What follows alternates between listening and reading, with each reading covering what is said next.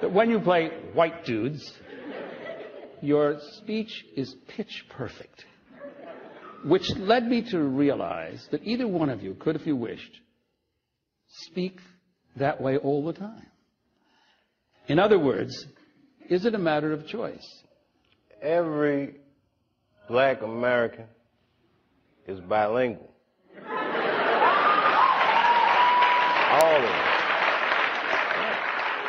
We speak street vernacular and we speak job interview. There's a certain way I gotta speak to have access. If I'm sitting across the table from a studio exec, you know, sometimes they'll do it to me. Say, my man, what's happening? I'm so, hold up, no.